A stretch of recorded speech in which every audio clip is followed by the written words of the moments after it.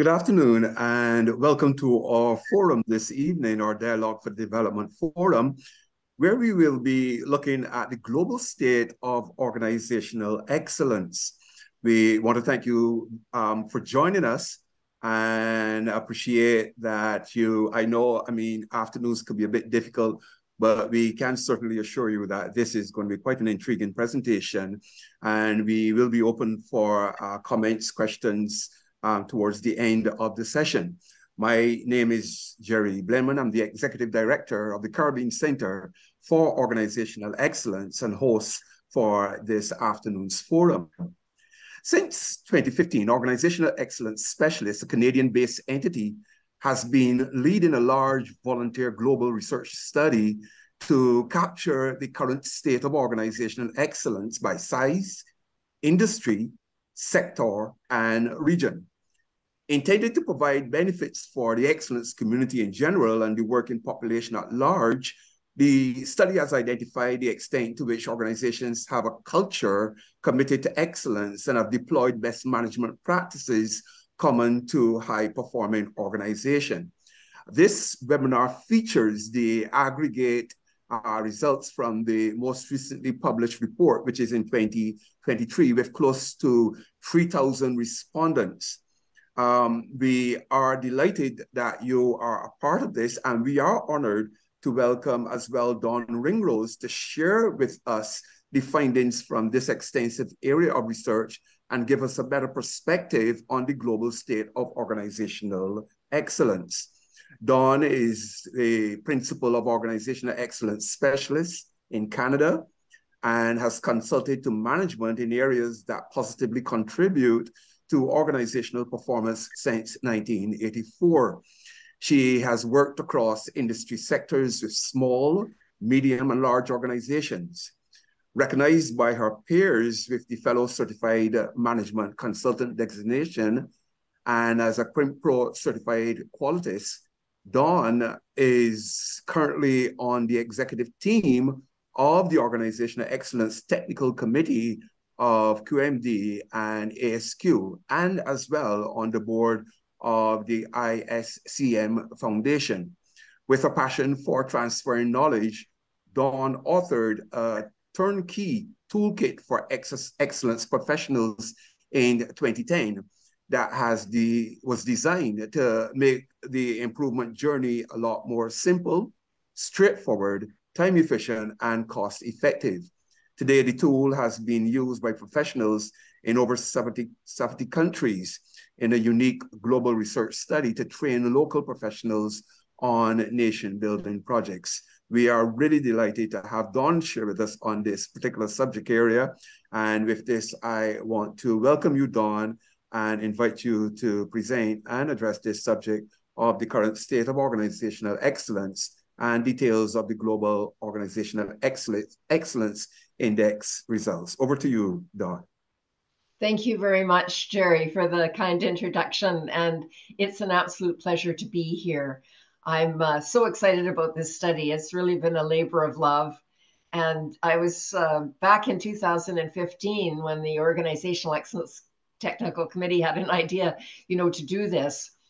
They asked me if I would do it because I had this automated assessment and reporting tool and an integrated excellence model. And I really jumped at the chance, even though it was volunteer, because this had never been done before. And it's surprising, because excellence models have been around since the late 1980s. And yet they didn't, hadn't done this research to find out how everyday average organizations are doing. And so this gives us a view to that. So let me get started. I've got quite a few slides and I'm going to go through them quite quickly. And I think we have ample time at the end to address any questions or have a good discussion with the audience. So this global research study, we've managed, as Jerry indicated, to attract about 3,000 respondents, which is tough these days because people don't want to take the time to fill out, an assessment or a survey. So I feel quite very grateful that we've had this level of participation, and we've managed to get a good cross section across roles and industry sector, different sizes of organizations, different regions of the world. So I'm really, really pleased with that. And as indicated, it was first launched by the Organizational Excellence Technical Committee. And this is a group of individuals that are on the executive that represent different excellence models around the world. And at the time, it was, supported by the ISO Technical Committee that oversees the ISO 9001 standard, the International Academy for Quality, and the Global Benchmarking Network.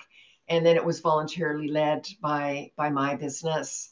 And I must say that the real rock stars in all of this are the volunteer research team.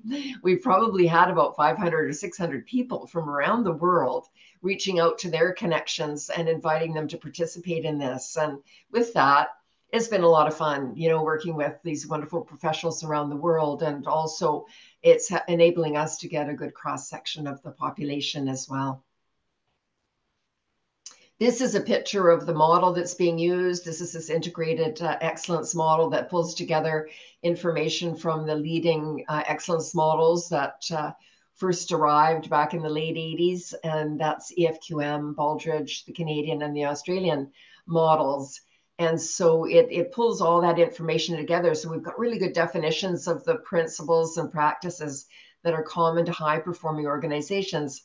But this goes one step further, and it provides implementation guidelines that are used by seasoned management consultants. Because that's probably the most commonly asked question that we've ever received, is the how-to question. How do you do this or that? But here are the principles.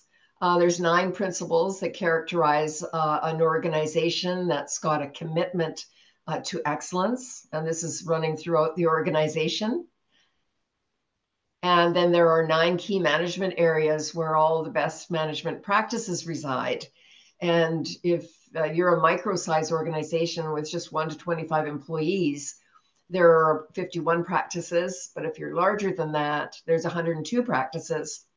So for those consultants in the audience or business advisory professionals, these 102 practices really cover a lot of what we do in our areas of specialty and also in our general practice and in our advisory services that we provide to organizations.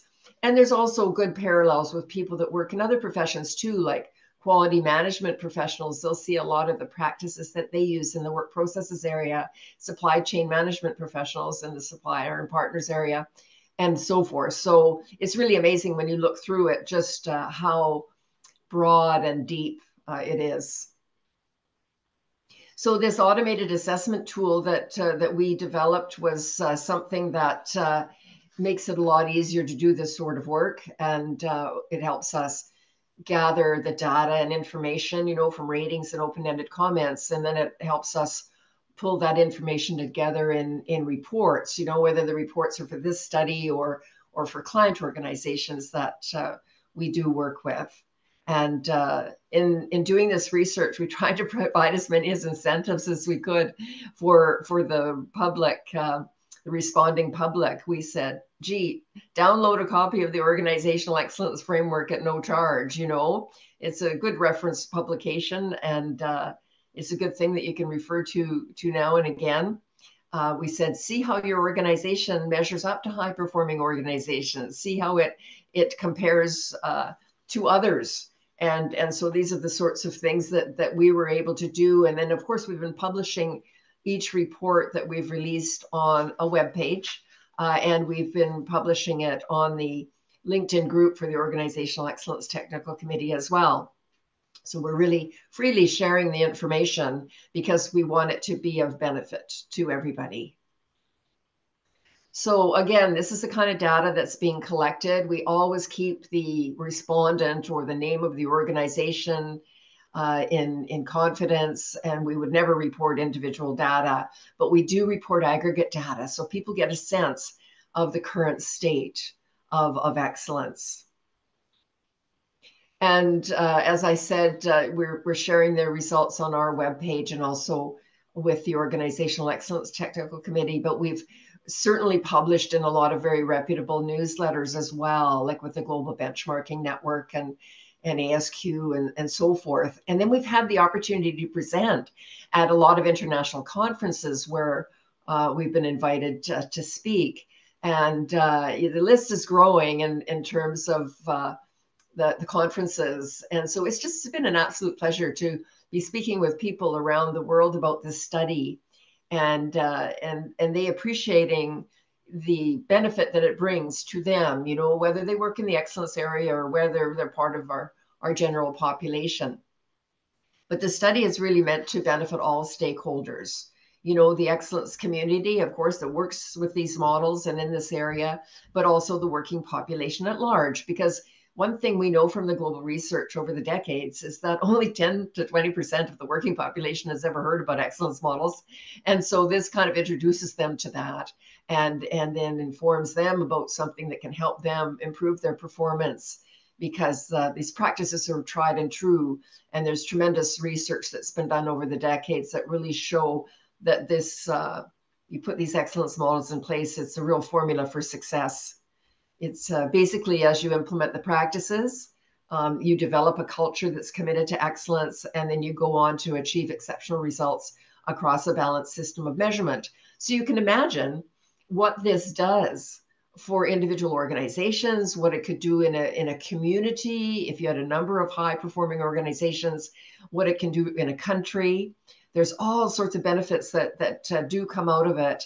And we're thinking that, gee, if we were really successful in doing this, this would enable all countries to participate in a more competitive and sustainable way in the global economy. Because as we know, high-performing organizations, they hire people, they buy more goods and services, they make donations to the community in support of good causes. They help develop the brand image of a country and even create confidence with investors, right? So it's quite far-reaching if we have a number of high-performing organizations or a real commitment to excellence in our communities. So what we call the teaser assessment is just to look at the principles, the degree to which the organization or organizations have a commitment to excellence. And in this, we got a really nice cross-section, of course. This is where we have most of our respondents, about 1,500 of our respondents did the teaser assessment because it's short and it doesn't take too much time to self-assess against the 9 principles. But we got a good cross-section across types of organizations, business, nonprofit, and government, the different roles in leadership, management, staff, and other. Other would be things like board members, different sizes, micro, small, medium, and large. And what's interesting about the teaser assessment is that we use a subjective scale, and it's kind of like a gut feel. To what extent do we think these principles are really prevalent in the culture of our organizations? And we found that all the principles were rated in what we call the medium high range. It was interesting. The most highly rated principles were leadership involvement and focus on the customer, which was interesting. And the lowest rated was prevention-based process management. This is preventing problems from occurring or failures from occurring, and also database decision-making, which was interesting. Now, when we take a look at by role, we saw that the leader and the other roles had slightly higher ratings. And I've also captured in this presentation some of the open-ended comments that we got just from the last 2 years, because I think the last 2 years was kind of quite interesting with the whole response to COVID around the world. And so it's interesting. And in our other reports, of course, we've got lots of comments from previous years as well. But I just wanted to make sure that that was understood in this presentation. And so here you see some comments from management and staff and different places around the world about the strengths that they have. And it's very encouraging to see strength from leadership and boards of directors. When we take a look at the principles by size, we see that the large size organizations and are probably got a little bit of an edge on the principals, followed by their other size counterparts. And then we have, again, some really memorable comments from a leader in a micro-size organization in the States, and also a staff member from a large size organization in government in the States. And you can see the extremes. I must say, this is one of my favorite things about the study, is taking a look at the open-ended comments, because it really provides rationale for the ratings, and it really lets you know how an organization is doing. And when we take a look, let's say, at an individual organization and all the open-ended comments and the ratings, it never fails. You know, leaders always say, oh my goodness, I didn't know that was going on. That's something we could do, we could address right away. And there's these incredible quick wins. And yet there's some things you can work on over short, medium, and long term too, right? So it's always a wealth of knowledge. And here we see, you know, one organization looks like leadership's really understanding what's important, and yet you get the flip side, where people really feel that, you know, there's a particular focus in an organization at the expense of perhaps the people and some other important things. If we look at the principles by type of organization, we see business it's got a little bit of an edge. And I want to make the point here that these are just aggregate ratings. You know, each individual organization has a story of its own, and each industry sector actually does too when you break down the data and the information. So keep in mind that these are just the overall aggregate ratings from organizations around the world. And here's another comment from business and from government. Again, some strengths that people have seen in organizations. And if we take a look at the principles by general sector, meaning, you know, manufacturing and service, we see that they're pretty even, which is surprising. Because the, you know, service sector has a lot more variability to it usually in operations, and as opposed to the manufacturing sector, which can be, you know, automated to quite an extent. So I was personally surprised to see that. And here's a comment from a manufacturing outfit in the United Arab Emirates, and of course, a service sector business in Guyana. Now, when we get to a specific industry sector, this is very interesting, because this is where we start to see things differentiate a little bit more, and you can see the variation in the ratings. There was 18 industry sectors that had a larger number of respondents, at least 25 or more, and otherwise we don't really report the data. And actually, the more the better, because then we get a much clearer picture of what's going on in these sectors with, you know, more confidence. But this is interesting nonetheless. Most ratings were in that medium-high range, with the exception of 3 sectors, and that was agriculture, public administration, which is government, and real estate, that were in the kind of medium range. And the professional, scientific, and technical sector had the highest rating. And here's a couple comments, you know, from Fiji and also from India about the strengths in organizations as in these 2 example sectors. Really positive comments about on the principle or the cultural side of things. Can you, Don, sorry to break in, but we do have a comment online asking for clarity with respect to the actual numbers as a comparison, I believe, to what. So the question raised, and I believe this would help Georgina and others, what does 6.8 or what does it mean? Or put another way, what do the numbers actually mean? So if you can probably give a little clarity as well on numbers, that would be very useful. Thanks very much. Yes, the scale In all the numbers I'm going to be reporting today, we actually have two scales. On the principal scale, it's kind of a gut feel about the extent to which these principles are in place, low, medium, high. It's from 0 to 10. Okay. When I get to talking about the practices, it's a much more objective scale. And it's again, you'll see the numbers from 0 to 10, but it's much more objective in terms of the sorts of things that we're looking at. And it's like low would be in this, teaser assessment, low would be, from 0 to 20%, or 0.0 to 2.0.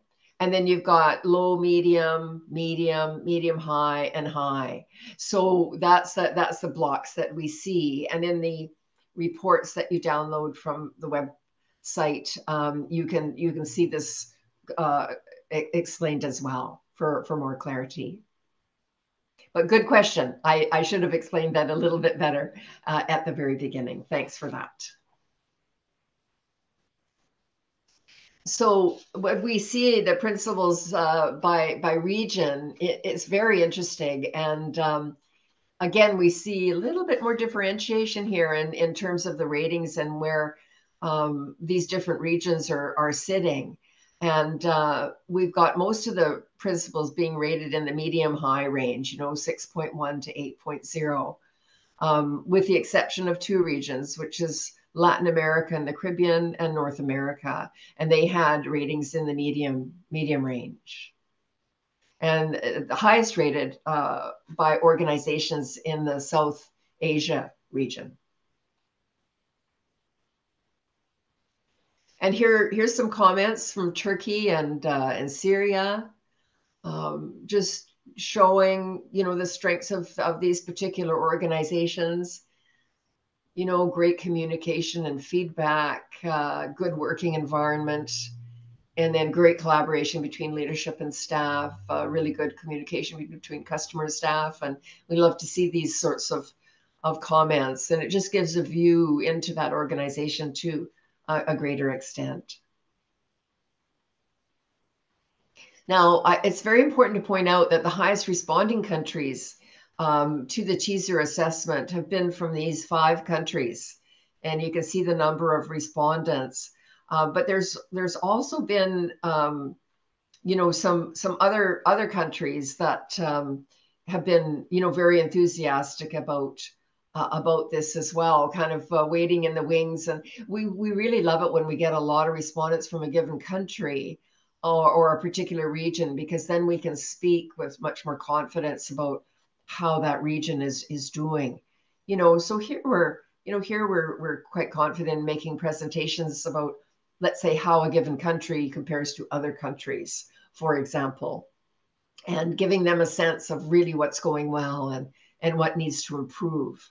And that's something that is really important to, those of us who work in professions where we're helping organizations to address issues or to strengthen their performance or their organization overall.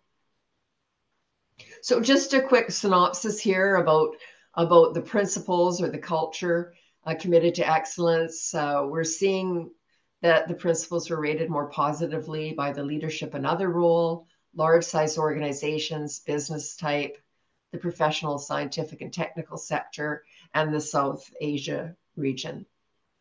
Highest rated principles again, and the lowest rated principles that we saw.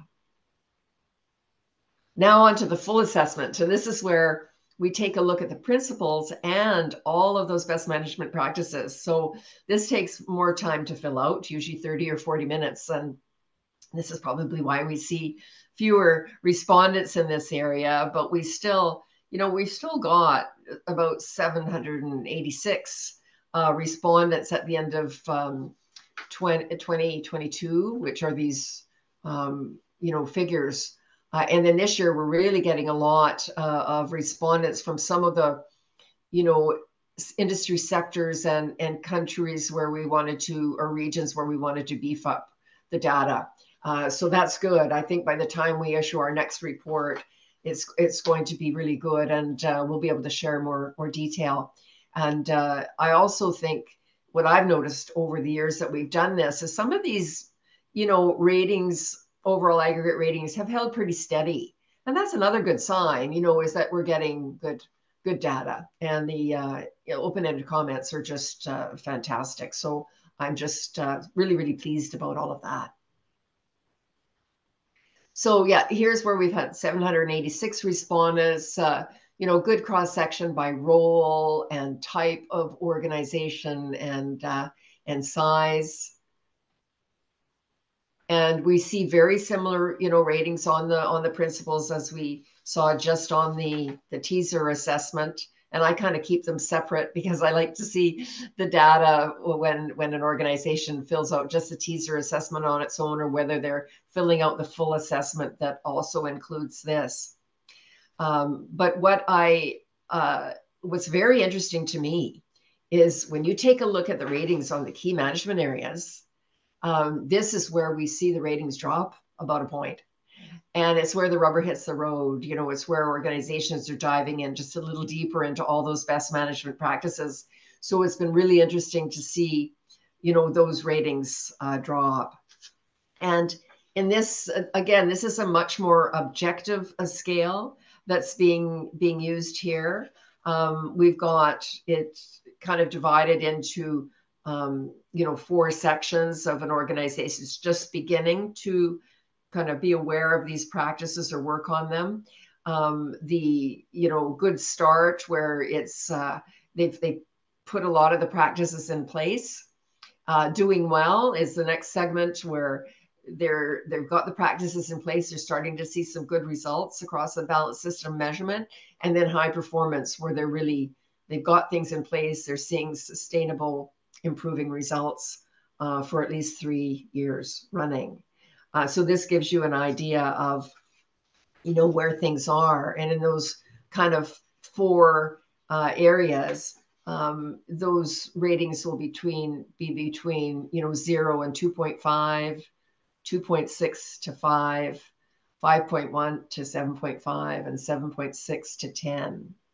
And so that gives you a sense of, where organizations are. And so, we see them in, for the most part, in the doing well range. And the highest rated key management area are for those practices in the customers area and the performance measurement for the organization as a whole. And in that particular area, performance measurement, there's 12 measures in total for larger size organizations, but there's just 4 for micro size organization. So it's really good to see that this is a relatively high rated component of these key management areas. So here's some comments from Canada, and this one particular organization, a strength that they saw, in the involvement of both leadership and people, and how, of course, like a lot of organizations, some departments really have great leaders that provide the necessary support to employees. But then there's also this opportunity that other departments, much less so, where the employees really don't have a lot of direction and they're kind of floundering. So it's very, very interesting to get these open-ended comments back. It really pinpoints where the work needs to be done.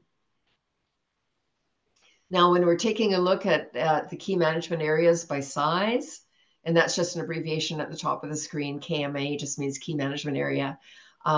We see the large size organizations having a bit of a higher average rating overall. And by type, we see again business has got the edge in terms of a higher aggregate rating. And here we see a bit of a differentiation between manufacturing and service, with manufacturing having a slightly higher rating on the key management areas. And when we take a look by specific sector, there's 12 sectors that had more than 25 respondents. And, most of these ratings are in the doing well range, with the exception of public administration, which is government. that had a rating in kind of the good start range. And the highest rating that we saw was in the electricity sector, which also includes those involved with gas, steam, and air conditioning. And that's a pretty regulated industry sector, so that's not surprising in a lot of respects. By region, we see some variation here with, East Asia and Pacific out front, and again, lower rating in that North America. I was frankly pretty surprised by this because I thought Canada and the United States would do pretty good. But, we're not. We seem to be trailing behind a little bit. And of course, I've got some thoughts about why that is, but these are the ratings nonetheless. So it really gives us a sense on where organizations are at, and it's always interesting to kind of take a look at this sort of thing. Again, here's the high responding countries to this full assessment, and it's really good to see pretty good coverage around the world, and a lot of the high responding countries. It indicates who's really interested in this sort of thing. And it's also an indication of our researchers too. I mean, who was really great in terms of attracting respondents as well. And in the wings there's some other countries aspiring in the same direction. They're getting pretty close to having, quite a number of organizations. Vietnam and Pakistan have 24 respondents. Malaysia has 16. Egypt has 13. So I think when we find when we do work in particular countries or regions and really appeal to a group to take a look at a real-time assessment, there's quite a bit of enthusiasm. And so we've been able to do that around the world, and it helps us get the respondents and make the data and information that's available even better for everybody. Just another quick clarification, Dawn. Sorry to interrupt. Okay. But there is, and I think that this is important, so persons can appreciate the research study as you go along. And the question was raised: what is the difference between the two performance management key principles? One side had 0 with the inverted commas after it, and maybe if you can clarify that, that would be very useful. In the performance measurement area, it's broken. There's the principle of continuous improvement and performance measurement is really got 3 subcategories. One is continuous improvement, taking a look at your organization across the key management areas and look at what's going well and what needs to improve, and thinking about, what you want to do. And then in performance measurement, we've got the performance measurement that we do in each of the key management areas to take a look at how we're doing in that particular area. And then we've got performance measurement, which gives us a view of what's going on in the organization as a whole. And so those performance measures are organization-wide. Now, micro-size organizations on those organization-wide measures only have 4 measures. And that is taking a look at the quality of a product or service, customer satisfaction, employee satisfaction, and financial results. Whereas larger size organizations have got 12 measures that they can choose from, a handful of measures that'll give them a good feel for what's going on in their organization. But when we take a look at the key management areas, and there's 9 of, 8 areas actually that you might want to measure performance in a bit more detail. That is something that micro size organizations aren't encouraged to do because they're small organizations and they need to just focus on a few measures, whereas larger size organizations are bigger and more complex, and they need to have a good handful of measures, like maybe about 8 measures that they want to get a read on how things are going in the governance area or the leadership area or the customers area and so forth. And so that's why we differentiate those 2. Does that answer the question? Okay, it's a good question. I think so. I don't see a follow-up comment, but if there is a follow-up comment, then I'll raise it with you. Okay. Yes, there is a follow-up comment saying thank you. Okay, great. Wonderful. Thank you very much. Now, if we look at each one of these key management areas, we see the, you know, the results, the aggregate results on the practices, and the one practice that's got the highest rating, 1.3. This is really good to see because this is the one practice that's applicable to micro-size organizations and, of course, to their larger size counterparts. But this is making sure that the governance system and organization meets obligations such as legal, financial, ethical, and reporting. So it's really good to see that there's a strength there. And some comments again from this is just an example of an organization in Indonesia where it's interesting when you take a look at the comments because they say on one hand, they've got good corporate governance practices, but on the other hand, they've got some real concerns or issues going on with complaints not being resolved and legal issues and things like that. So we always kind of keep an eye on those kind of comments and you want to dig a little bit deeper to see what's going on because well, why are there public concerns and why are there complaints? This is where we need to take a look at other practices that might be contributing to that. So it's really important that we take a look at results for an organization in a really holistic manner because everything's between these principles and practices, everything's interrelated and interconnected. And their practices influence the principles. And we've defined all of that. So it becomes a really great diagnostic when you're trying to help an organization, you know, strengthen or improve their performance. On the leadership side of things, there's quite a few more practices in the leadership area. And this is where we see some strength in the developing corporate statement, which is great. That's your vision, mission, values. And the lowest rated practice was using risk management to assess the strategic goals and objectives. Risk management has been something that's becoming, you know, really popular over the last number of years. So it's something that organizations are starting to pay attention to. But another lower rated practice is removing the barriers to organizational effectiveness. And this is where, you know, leadership has to take a look at what's getting in the way of employees doing good work, right? Here's a comment again from an organization in Indonesia. You know, good corporate statements, but the comment about the quality management system that they use should be understood by senior management, this speaks volumes, doesn't it? You know, why would, let's say, someone in management, a quality manager or something like that, understand that? And yet it's not understood at the leadership levels. So great opportunity there. On the planning side of things, this refers to business planning, and this is where we want to see alignment with the strategic plan. And very interesting over the last, you know, few years is, and this has been pretty consistent over time, but developing contingency plans and developing, you know, conducting a capability gap analysis have been low rated.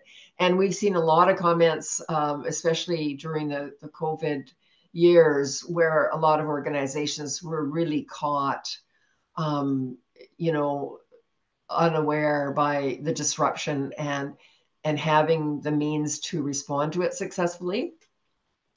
But on the flip side, it's good to see that using factual information for business planning is a higher rated practice here.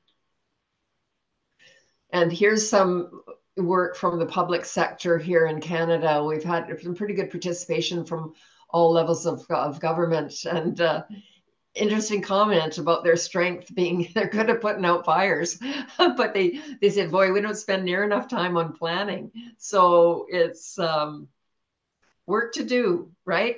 Work to do. And you might think that organizations have got this well in hand, some very basic things like business planning, but not so much, right?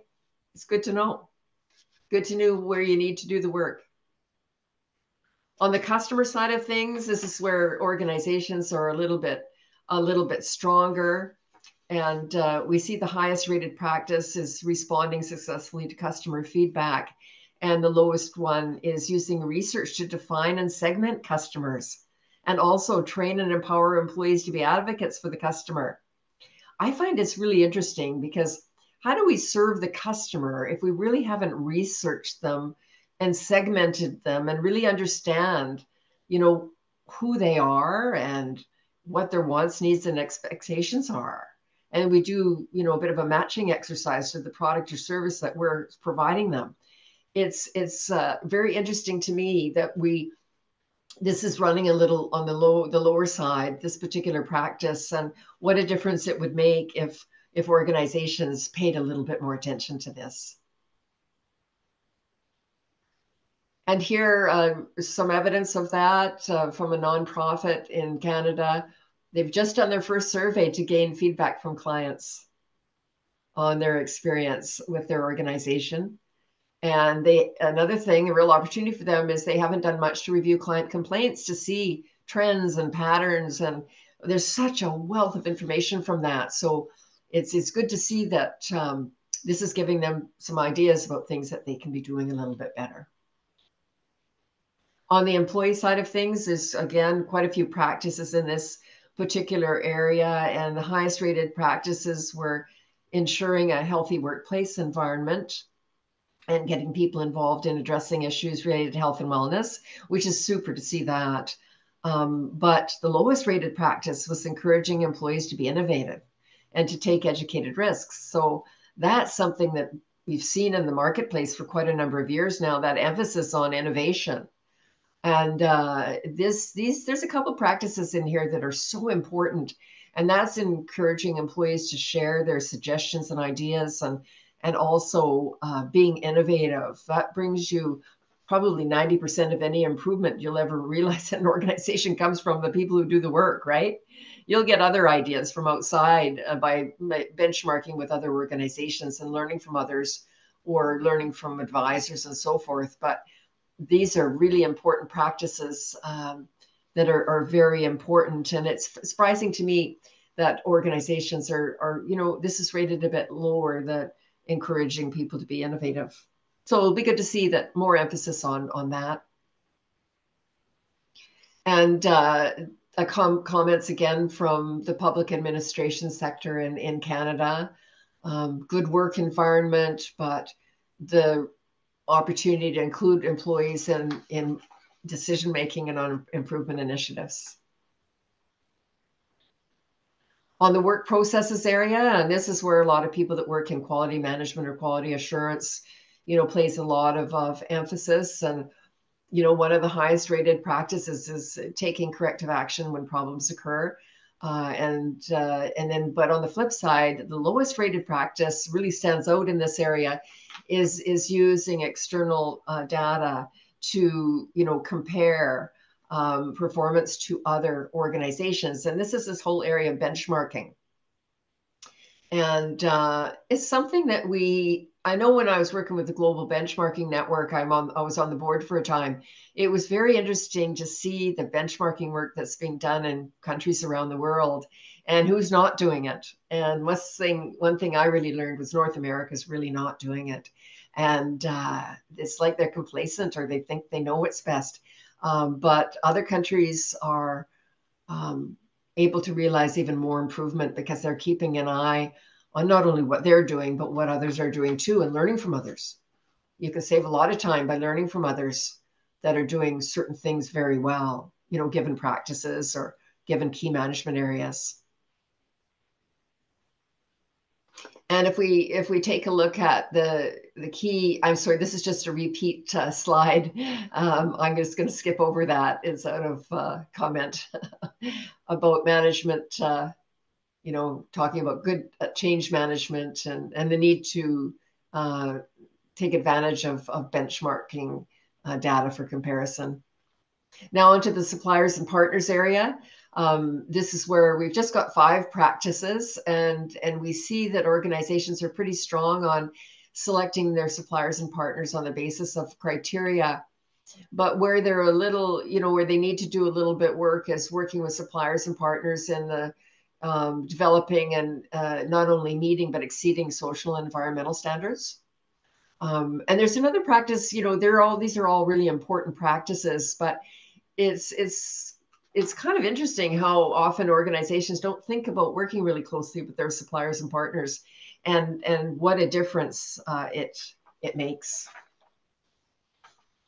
Here's a comment from public sector in Canada about, you know, this emphasis on doing requests for proposals and selecting the best supplier on multiple criteria, but not realizing that they could be working with their suppliers more to develop products and services that are best for the situation rather than just looking at what's available. And so this is going to be an area that is going to be an area that might really make a big difference to public administration. On the resource management area of things, this is we're taking a look at all sorts of resources like assets and technology and knowledge management and so forth. And this is where we see that organizations are pretty good at defining their resource requirements and managing the security of the resources, and in relatively strength across the rest of the practices actually in this area. So this is good to see. And some comments from Indonesia, from transportation and storage sector, about how their company's done a lot of work on things like disaster management, their emergency response system, and allocating financial resources. But there's a little bit more work that needs to be done on the financial side of things because they're, you know, noticing some issues there. Now, here's where we get to the three subsectors of the continuous improvement and performance measurement area. And we can see that organizations are taking a step back and looking at the key management areas. And there's a particular focus on the customers area. But they're doing pretty good at reflecting on the, you know, these other key management areas as well. And on the performance measurement side, if they're measuring performance in each of the key management areas, you know, we see there's probably more emphasis on leadership measures and customer measures, but there's a good balanced system of measurement being used by small, medium, and large size organizations. And if we take a look at the measures for the organization as a whole, it's really good to see these 4 measures that are important to micro size: the quality of products and services, customer satisfaction and employee satisfaction, and financial performance have got pretty good ratings. But, you know, surprisingly, employee satisfaction could be a little bit better. I think that's pretty important to organizations. And one of the, you know, the highest, you know, rated, of course, is quality of products or services. That's good to see there. That, and not surprising to see financial performance. That's where a lot of organizations, you know, focus their attention. But larger organizations should really be using kind of a balanced system of measurement with a lot of these measures that we see being used around the world with the different excellence models. So it's a good place to take measures, adopt measures from, because that's going to help you compare your performance to others if you choose to do benchmarking as well. And here's some comments from a small size business in manufacturing where the company is meeting their financial goals, but they're leaving behind the employee morale, training, and culture, which is a real opportunity for improvement, because this is another thing we've seen in the research that, you know, if you spend time on employee satisfaction, that will translate into higher customer satisfaction, and that in turn translates into profitability and on the business side of things. And we even see it on the public sector side of things too. That translates into, because they're not looking at profitability, they're looking at tendency, let's say, to refer and recommend things like, you know, mass transit or public transit or something like that. We see this confidence that builds from the employee to the customer to the organization, and the tendency to want to work more with the organization. So these comments from Latvia are very, very telling. So overall, if we consider all these practices across the key management areas, Again, we saw the higher ratings for the customers area and the performance measurement area for the organization as a whole, and the lowest ratings for the suppliers and partners area. And management had a tendency to provide slightly higher ratings, large size organizations, business, manufacturing as a general sector, the electricity sector as a specific sector, and the East Asia and Pacific region. Highest rated practices overall, governance meeting obligations, and on the customer side of things, determining needs and expectations and responding to feedback, on the work processes, taking corrective action, and performance measurement. 3 of those 4 measures that we want to see in micro-sized organizations. It's good to see those. But on the lowest rated practices, the contingency plans, the capability gap analysis, the benchmarking, working more closely with suppliers and partners on standards were prevalent. So overall, as you look at these results, I think to myself, organizations around the world, if we're taking a look at the aggregate ratings, are really doing quite well on the principles and the best management practices. And they're using a balanced system measurement. I think that's just fantastic. And yes, there's room for improvement, but they seem to have pretty good management systems in place. And we'll see nuances with individual organizations, but overall doing quite well. And there's several opportunities for improvement, and we see it in the preparing for and managing change, benchmarking, and then working with the suppliers and partners on these standards. And interesting to me, of the respondents that responded to, this assessment in the last 2 years, I was really surprised by the comments about the pandemic and the government lockdowns, because this had a profound effect on not only citizens, but organizations, particularly businesses. And I saw in the comments, some pretty positive comments. It's like they had a commitment to excellence. They were focusing on their customer. The leaders and employees were working hard to deal with the situation, and they were able to adapt to change. And but they noted that, we need to prepare for these sorts of unforeseen events better. And I think it's just really important to say that, this is overall aggregate results, because we saw within what happened around the world, on an individual organization basis, we saw real extremes from those that responded quite well and, could turn on a dime and adapt, to the other end of the scale where loads of people were, losing businesses and having a real hard time. So that's just a reminder that we have to take a look at each and every organization because they're unique. And we need to take a look at, what's going well and what needs to improve so that organization can build on their strengths and address their opportunities for improvement. And they can uncover unknown issues and quick wins and know, where do we focus effort so that this is really going to make a difference to the performance of our organization. And in doing that, I just want to highlight, some different ways of reporting that we have. Here's for organizations that are pretty sophisticated and taking a look at the principles and practices.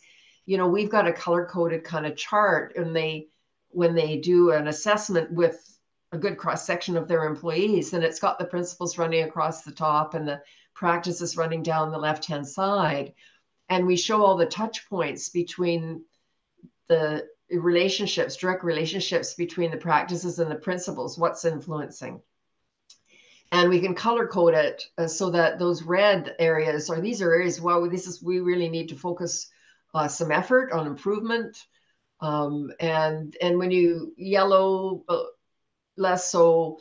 And when you're in the blue and green area, it's like you're doing quite well. So this short report really draws our focus to what's going well and where we need to place some effort. And it reinforces the relationships between, let's say you've got a low rated principle, like, partnership development, you could scan down the column and see, well, what practices influence that? Why is that low rated? What do I need to work on, right? But there's just another example of an organization that we did work with over a number of years, and they did 3 assessments, and you could see that each time they did an assessment, they got better and better for the most part in these on the principal side of things, and then we take a look at what's going on in the key management areas. And this was a particularly interesting organization because when we did our first assessment with them, it was a manufacturing organization that had just acquired another company. And we did them separately. But then on your second time we did an assessment, we pulled them together. And we found by doing these assessments and orienting them on this, it really helped them bring the 2 organizations together to start operating as one, and knowing exactly where to focus effort on improvement over the years. So one year they're working on their documenting their work processes better, and another year that they were working on the training and development of their employees and so forth. So it was really good for them over the short, medium, and longer term. And here's an example of we take a look at a country versus other countries. And this particular example is taken from the United States. And so organizations in the United States, you can see, are trailing behind other countries on a lot of the key management areas, all except for one, really, suppliers and partners. So it's very telling about where people need to, make a bit of an effort in their organizations. And just another comment about open-ended comments being absolute pure gold. People mention things that leadership does not know anything about and can address right away. So you've got these quick wins coming out of it. They provide ideas and suggestions that really make a difference.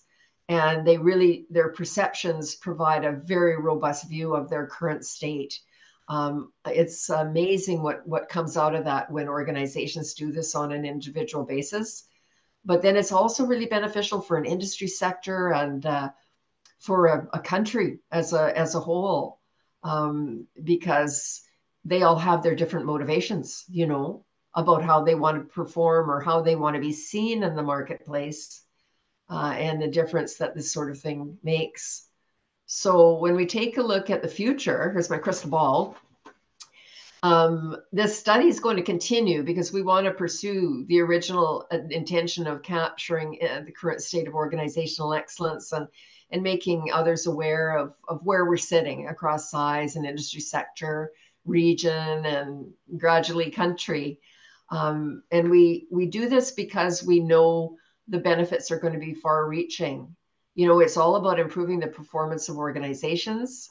And this contributes to the economy, trade, trickles into resident quality of life. It allows more countries to participate sustainably in the global economy, and it makes the world a better place for future generations. So these are pretty lofty goals, but I believe that we can do it because we've got, especially if we work collaboratively, because look at all the great professionals that are out there in the world that have areas of specialty or generalists that can take a look at these practices and contribute to helping organizations strengthen what they're doing in those areas. Collectively, I think we can all make a difference if we can work together to strengthen organizations and make a real difference in the communities and the regions and the countries where we live. And it's good news at the end of the day if we're successful in doing that together. So with that, I'll stop and we can open it up for questions and discussion.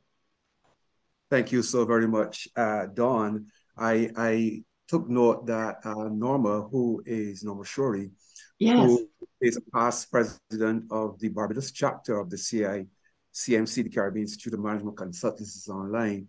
And yes. I'm going to open her mic. I did have a quick chat with her during your presentation to just give a comment on some of the findings. And I think that her comments would be quite useful. So I will open your mic, Norma, and we're happy to have you share any comments. Thank you very much, Jerry. Can you hear me? We can hear you, yes. Wonderful. Excellent presentation, Dawn. That is some really good material and insights and information, which I think would be very important, sorry, which is not would be, which is very important for us as consultants to have a better appreciation for. I'm just in the process of designing some training around some of these issues. And I thought, okay, yeah, I need to make sure that I mention some of these points. What my question, which I put in the Q&A, was I believe that we are going to be able to get access to this report. Oh, Is yeah. it going to be? Yes. Oh, Yes, yeah. excellent. Because then we can utilize that report and draw on it and refer to it. And in that regard, I am really so pleased of the collaboration between Dawn and Jerry, both of whom I know from all of our work in our consulting fields. I'm really pleased at this collaboration. And I really think that this initiative that you have started in terms of collecting this data worldwide is going to be valuable not only to the wider the wider globe, but let us see how we can utilize it more for our Caribbean development. So I'm really pleased to be part of this webinar and to hear some of the findings and the implications for us. Thank you. Oh, thank you, Norma. And that's a great observation because, do you know, the excellence model, all the practices in the excellence model dovetail beautifully with the certified management consulting body of knowledge. There's just one area where certified management consultants need to do more work, and that's in the work processes area. And that's where the quality management professionals and the quality assurance professionals come in, because they have real strength in that area, you know. So I found personally when I first started working in this area that that's where I need to do a little bit more work just to beef up my skill set. But the good news is that CMCs can get up and running with taking a look at this data and thinking, gee, how can we help organizations strengthen or improve their performance in these areas where we need to do so? And they have the knowledge and the skills to do that beautifully. And of course, the areas of specialty, if you just want to work in a particular practice or key management area. So it's good news for CMCs in the region and around the globe. And it's also, there's other professionals too in business advisory services that have similar bodies of knowledge, like the accounting profession is another good one, right?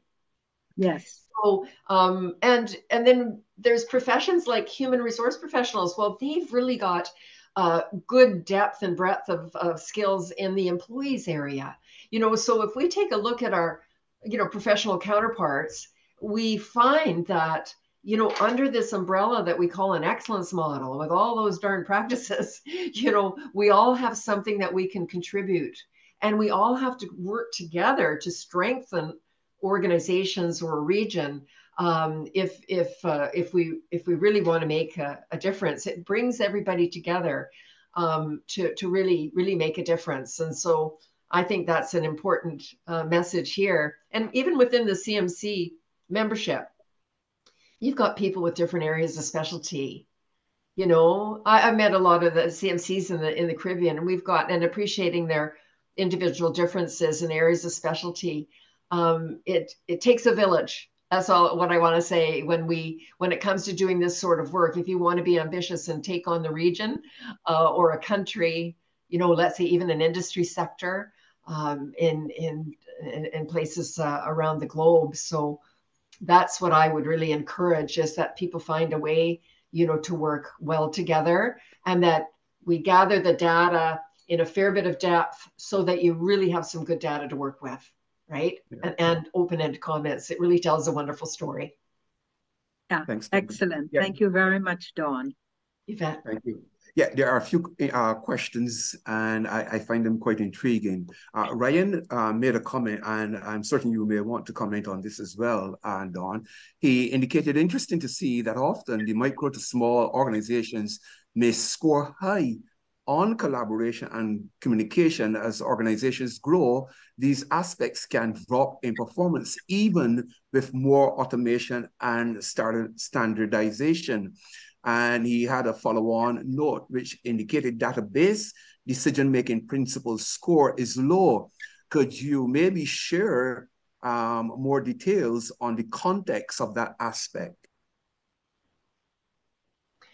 Yeah, I think, when you take a look at micro-sized organizations, 1 to 25 employees, they only have so many people to do the work, right? It's almost like it gets easier when you become larger and you've got more employees, makes the lifting a little bit lighter, right?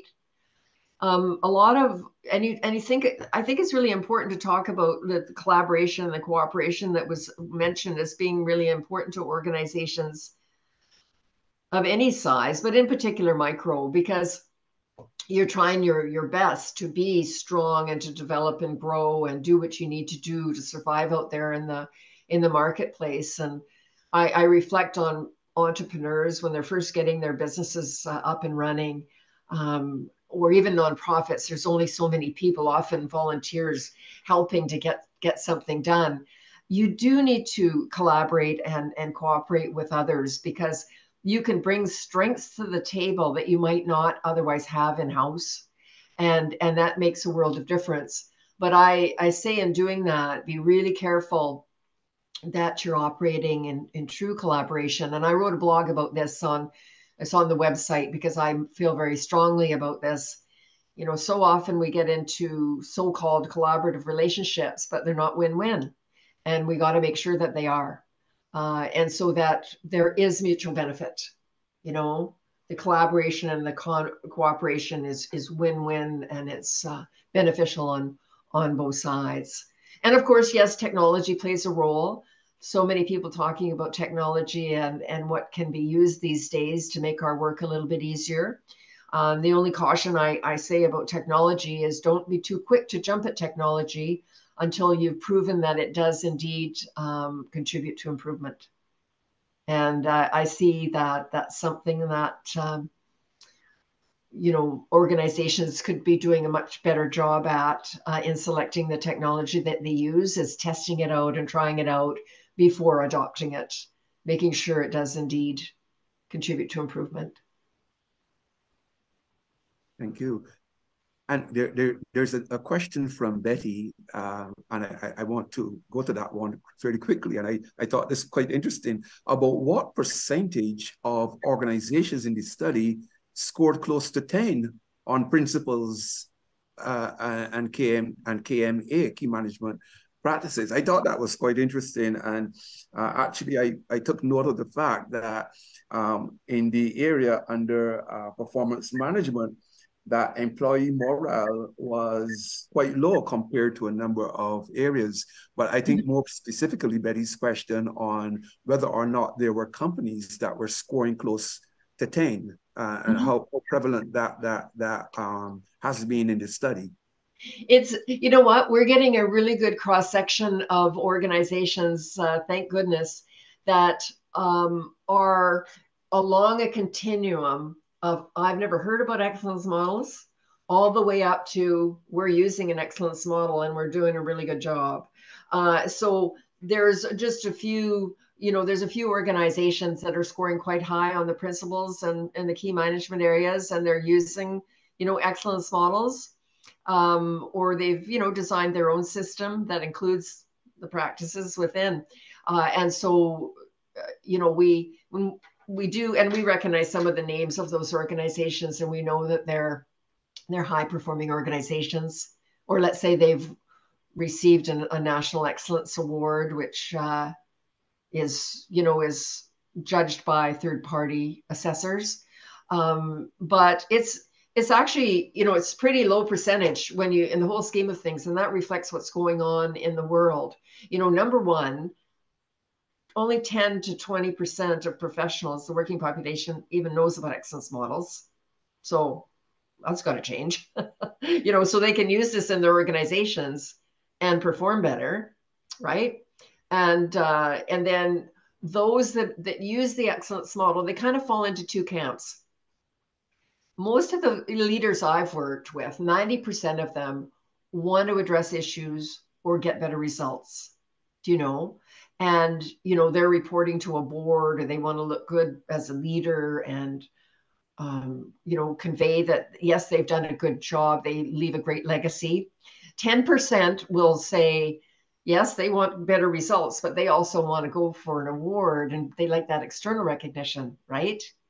So we see organizations that are high performing, you know, a few that might have earned an excellence award, but the vast majority in the high performing area aren't seeking external recognition. They just want to perform better. And, you know, sometimes they're facing fierce competition or whatever the reason might be, right? So this is a nice thing we see as this continuum of respondents. And whenever we do work with an organization and we get, you know, we invite all the employees to participate, we normally get about 60% of the employees responding and participating in the assessment, which is fantastic.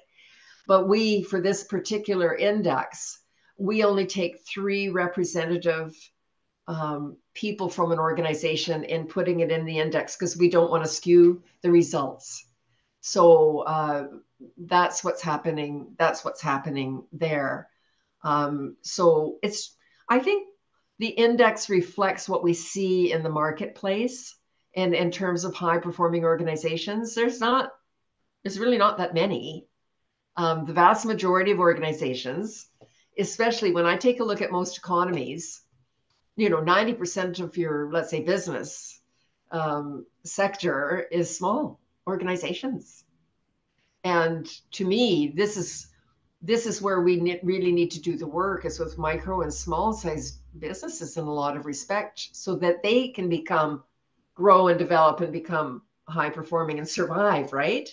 And I think we really need to do work with government, because there are a handful of governments around the world that have had a commitment to excellence and done a lot of work in that regard. And the results have shown, Singapore is a good example of that. It's absolutely amazing what they've been able to do. And in the nonprofit sector, I think that, well, some of our large nonprofits are doing quite well. I mean, they're well-oiled machines and they've got membership revenue coming in and they can support a staff. The vast majority of nonprofit associations are just trying to survive, you know, and sometimes they're run by volunteers or they're run by people that may not know an awful lot about this sort of thing. And I think there's so much good work that we can do to strengthen each one of these types of organizations, you know, government and nonprofit and business, and help them all to be the best they can be. And it shouldn't be too daunting. That's why we've tried to make it more simple and straightforward and more time efficient and cost effective, so that all of these organizations that want to do some work in this area can do it painlessly, because it's a lot of work. It's a lot of work, but we've tried to make it less painful. I'll put it that way. Yeah. Straight question. Is there an issue across organizations globally with respect to the morale of staff, given the rating of 4 point, whatever it was, compared to other areas, performance areas? Yeah. Well, I think, you know, the results are quite telling. And when you see comments like we did in the open-ended comments, like that organizations are focusing more on financial results than in forgetting at the employees, I think that happens in a lot of organizations. A lot of the organizations that I've worked with, they're so focused on the financial side of things at the expense of the other things, you know. And I think that's why the balanced system of measurement is good. That's why I look at all the key management areas and the practices within them is good. Is it because it takes off the blinders, you know, because you could be focused, the leaders could be focused on the financial results at the expense of all this other thing that really makes a difference to performance, and the financial results just follow. You know, and we see time and time again, we see examples of organizations that have been quite high performing and they've really focused on this sort of thing. Toyota is a good example of that. And years ago, the board made a little bit of a shift to focusing more on profitability. And all of a sudden, oh, there's some recalls happening. And then things happening that they're not, that are things that are very, very costly, right? And then they were able to adjust and shift back to the focus on the whole, the organization as a system of all these interrelated and interconnected practices, and how you really got to take a look at your organization as like the doctor does with the human body. You got to make sure everything's working well together, right? For that person to be healthy. But it's the same for an organization. These principles and practices are all these things that need to be working well and are interrelated and interconnected.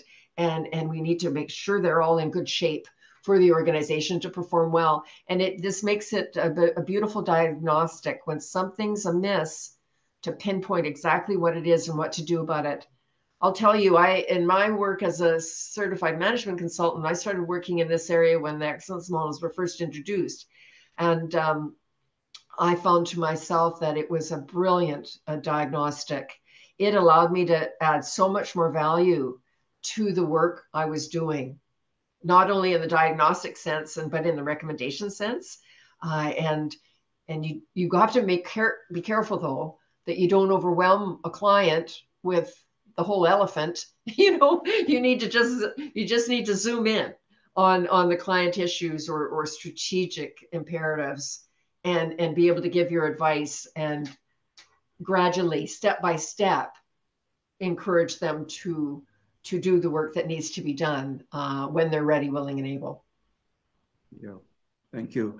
We have another question from Ryan, where he is asking whether the responses based on organizations' own interpretation of what the principles and key management areas were in their own organizations. He goes on to say, I guess what I'm trying to understand is, are organizations actively applying these already before taking the assessment, or are they interpreting what it means in their own context? Well, when they do the assessment, each principle is defined. And then they're asked for, what's your gut feel? To what extent do you think this principle is in place in your organization, throughout your organization? And same with the best management practices are there's a line of information that asks them to use a different rating scale to say, gee, this practice of business planning, for example, are people aware of this throughout our organization, that we have a business plan? Is it deployed throughout the organization? Do people have a good understanding of it? Is it something that we're doing really well, we're getting good results with, and so that scale is much more objective. And most of the terms that are used in the sentences are ones that are pretty easily understood. And if people don't understand them, they say, gee, I don't know if we're doing this or not. That's very telling too, because I know we've done work with organizations where they hadn't been doing strategic planning, like municipal governments, or, in the business sector, the people and the employees in the organization didn't know anything about the business plan. And so it was a wake-up call for the leaders. Well, they did have a business plan. They've got to communicate about it better. Do you know? So the comments that we get back are really provide the rationale for the ratings, and it tells a story. And we haven't had many instances over the years where people say, gee, I don't understand. But what we do, and this is like staff management leadership, right? What we do when we've done this, in a kind of a workshop setting, and getting people in an organization to do a self-assessment together and having good conversations about what they're doing or not doing, the most interesting comments I've had are from staff who say, I've never been asked my opinion before. And I said, well, today's the day, because your opinion counts and we want to hear it.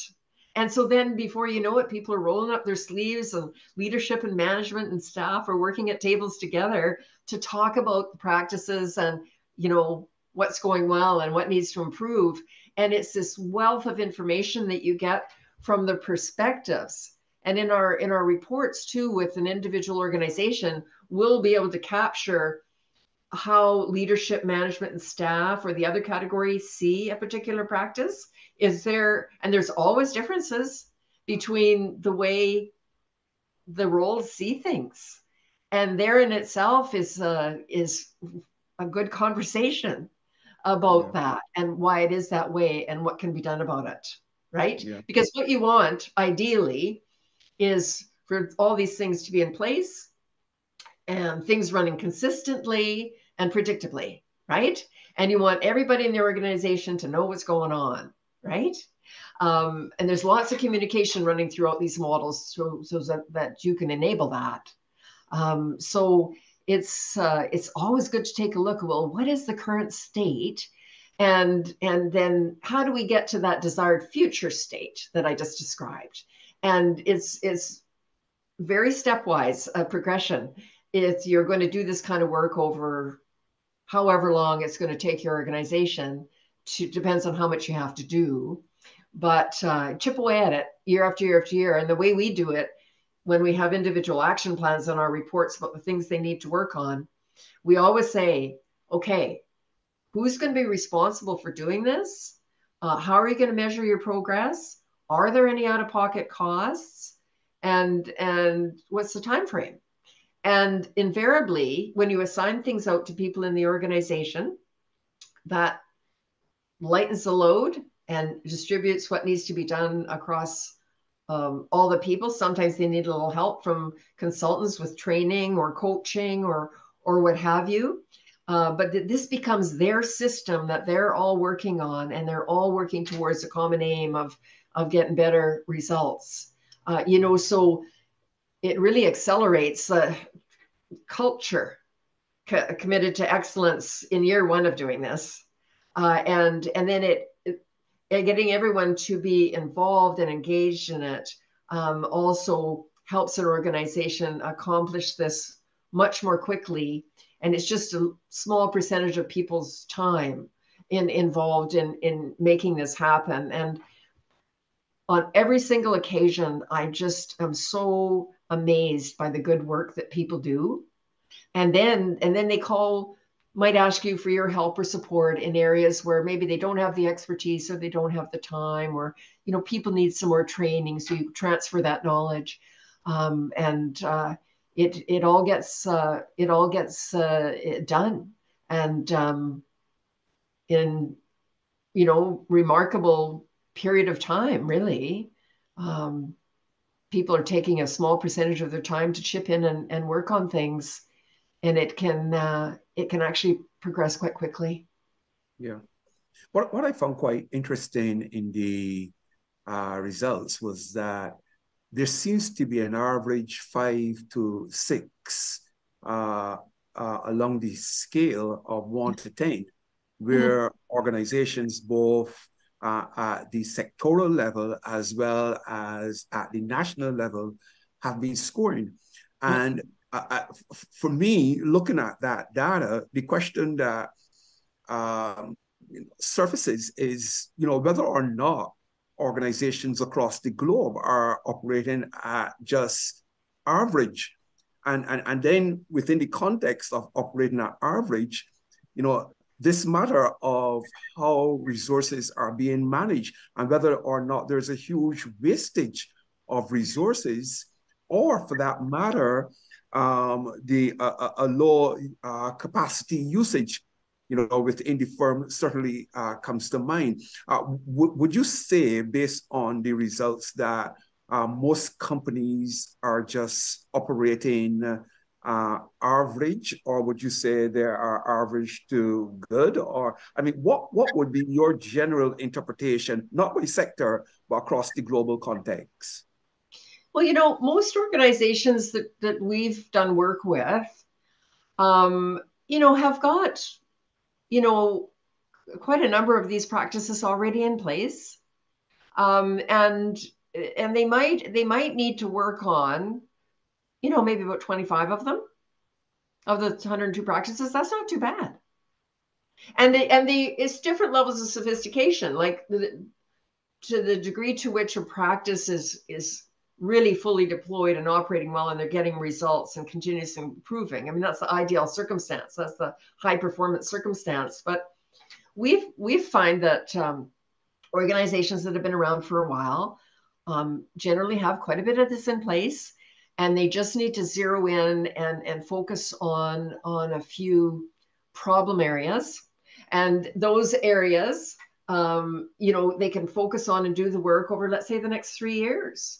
And this is just giving them, they need all that time to focus on being in the business that they're in, but they do need a little bit of time to work on some of the problematic spots, or the low rated items.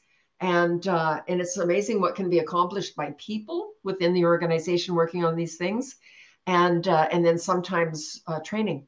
And then sometimes organizations need a little help. I mean, an example of that is an organization that we worked with a couple years ago, where we put their training program, which was a massive number of PowerPoint slides, onto a learner management system, and we reduced the number of PowerPoint slides, and we made it much more interesting and exciting and even humorous, and so this made a huge difference to the employee time that was being dedicated to doing this repetitive training, and it freed up people to do other things that they needed to concentrate on. Let's say in this area, it was a health and safety area, and then there was people involved in human resources in hiring and selecting and training and making sure people had their tickets up to date. It made a huge difference to that organization to have that automated. It made a huge difference just to recruitment and selection, because people were dropping out before even being really hired because of the way the system was working, right? And so sometimes they need help with things like that because they don't know anything about learner management systems, right? Or they don't know anything about how to make their, in this particular case, it was health and safety training. They didn't know about how to make that better, And so we took what they had been working with and made it a little bit better, and then put it on a system that could really streamline things for them. And it's a huge return on investment they get from doing something like that, right? Thank you so very much, Dawn. We are pretty much almost out of time. And what I would want to say as we bring this conversation, which I'm certain we're going to have again, to a close, is that, and Betty said it in her comments as well, that an organization is a system. And you made the comment as well that an organization is a system. It's a complete, mechanism. And I believe the reference you made was that to the body. And to focus on one area and not the other is to create some deficiency gaps that are not necessary in organization. And it appears to me as though leadership has a vital role to play in ensuring that the overall functioning of the organization is attended to. And what better ways of addressing that than empowering staff to be effective in their specific roles? What better ways of addressing that than maybe paying attention to what appears to be low morale among staff? How about, creating forums where staff can more readily be heard and can provide feedback to address a lot of these deficiency gaps? And I guess the question that we walk away from this with is, are these deficiency gaps points of hemorrhage within these organizations that can very well improve the profitability, create opportunity for growth, and at the same time create, the wider opportunity for connection with the within the social groupings, building social capital, building capital in other areas, especially social capital, where a lot of the issues confronted by societies that these organizations serve have to deal with. I think it's so important that we continue to look at these matters as organizations, and especially within the region, a resource scarce area. I want to say thank you so very much, Dawn, for presenting on these global findings. I want to say to those who joined us for this conversation that the recording will be available within another day or so that you can review this. And I see Anna has raised the question. I'm not sure if this was addressed, but is there anywhere that we can see the data collection instrument? I'm curious about the questions asked. Definitely think they would be thought-provoking when applied to my workplace or nationality. This will be the report. Is an available report, Dawn? Yes, I've got the 3 published reports on the web page under the Global OE Index tab on our website, and the reports were published in 2019, 2021, and 2023. And then you can take a look at a high-level version of the assessment instrument in Appendix 3 of the publication. That's all laid out there. And then on that Global OE Index webpage, there are the links to the assessment instrument that we use, so that you can go there and, experience it yourself. But people do like to take a look at the high-level overview of it. And that's where you can find that in Appendix 3 is kind of on paper, so to speak. You'll get an explanation of the rating scales and the principles and the practices, and you've got a bird's eye view of it. Yes. Well, what we will do is commit to providing those links with the send out of the recording. And maybe, if there are further questions, you can pose those to either Dawn or myself at OES or the CCOE, and we would be happy to see how best we can address those. But with that, I want to say thanks again, Dawn, for an excellent presentation, and the work you've been doing is highly commendable. We appreciate it. Thanks for sharing this with us. And to your audience, we say thank you for joining us, and do have yourselves an excellent afternoon. Take care now. Thank you, Jerry. You're welcome. Take care.